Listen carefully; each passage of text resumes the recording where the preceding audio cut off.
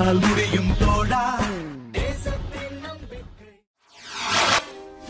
துரித தீவிர நடவடிக்கைகள் காரணமாக கொரோனா வைரஸ் 3வது கட்டத்திற்கு செல்லாமல் பாதுகாத்து வருகிறோம்.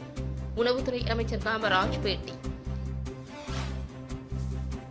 திருவாரூர் மாவட்டம் கூத்தாநல்லூர் நகராட்சியில் பணியாற்றும் 100க்கும் மேற்பட்ட துப்புரவு பணியாளர்களுக்கு அரிசி, பருப்பு, முகக்கவசம், கையுறை உள்ளிட்ட உபகரணங்களை உணவுத்துறை அமைச்சர் காமராஜ் வழங்கினார்.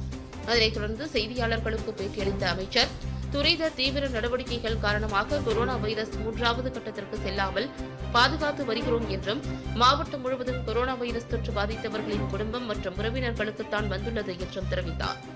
3வது கட்டத்திற்கு செல்லாமல் இருக்க வேண்டுமானால் ஒட்டுமொத்தமாக அனைவரும் தனிமைப்படுத்திக் கொண்டு நம்மை பாதுகாத்துக் கொள்ள வேண்டும் என்றார். ஊரடங்கு அறிவித்த பின் டெல்டா மற்றும் டெல்டா அல்லாத மாவட்டங்களில் 1.5 லட்சம் மெட்ரிக் டன் நெல் கொள்முதல் செய்யப்பட்டுள்ளதாகவும், அம்மா உணவகத்தில் ஸ்டாலின் அரசியல் செய்ய வேண்டாம், அதிமுக கட்சிக்கும் ஆட்சிக்கும் களங்கம் ஏற்படுத்த வேண்டும் என்பது மு.க. அழகிரி, ஸ்டாலின் ஆகியோரது எண்ணம் என்றும் அமைச்சர் காமராஜ் தெரிவித்தார். இவ்வளவு பெரிய தீவிர துரித நடவடிக்கைகளின் காரணமாகத்தான் நாம் 3வது கட்டத்திற்கு செல்லாமல் இருக்கிறோம். தமிழகமும் இந்தியாவும் 3வது கட்டத்திற்கு செல்லாமல் இருப்பதற்கு அதுதான் மிகப்பெரிய ஒரு காரணமாக இருக்கிறது. இப்போ நம்முடைய உதாரணத்துக்கு சொல்ல வேண்டும் என்று சொன்னால், இப்போ திருவாரூர் மாவட்டத்தை எடுத்துக்கொண்டால், திருவாரூர் மாவட்டத்தில் யாருக்கெல்லாம் ஏற்கனவே இந்த வைரஸ் தொற்று இருந்தது என கண்டறியப்பட்டதோ அவர்கள் தொடர்புடையவர்கள், அவர்கள் உடன் இருந்தவர்கள், அவர்கள் குடும்பத்தார்கள், இவர்களுக்குத்தான் இந்த தொற்று வந்திருக்கிறது என்பது கண்டறியப்பட்டிருக்கிறது. இதுவரை ஆய்வு செய்யப்பட்டதில் அந்த ஆய்வுகள் தான் நமக்கு வந்து கொண்டிருக்கின்றன. எனவே 3வது கட்டத்திற்கு செல்லாமல் தவிர்க்கப்பட்டிருக்கிறது.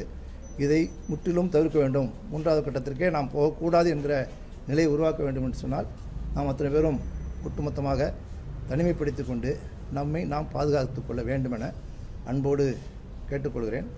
இந்த நேரத்திலும் இந்த ஊரடங்கு உத்தரவு அறிவிக்கப்பட்ட 24ஆம் தேதியிலிருந்து நேற்றைய தினம் வரை கிட்டத்தட்ட 1.5 லட்சம் மெட்ரிக் டன் நெல் கொள்முதல் செய்திருக்கிறோம். டெல்டா அல்லாத இடங்களில்.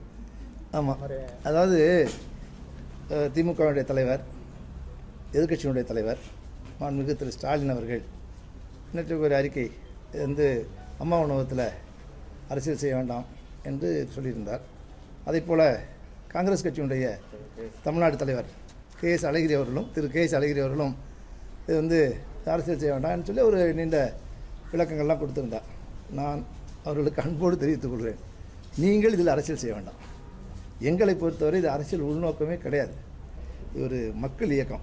மக்களுக்கு ஏதாவது பிரச்சனை என்று சொன்னால் ஓடோடி உதவக்கூடிய இயக்கம். அதை யார் போற்றுகிறார்கள், யார் தூற்றுகிறார்கள் என்பதற்கெல்லாம் எங்களுக்கு கவலை கிடையாது.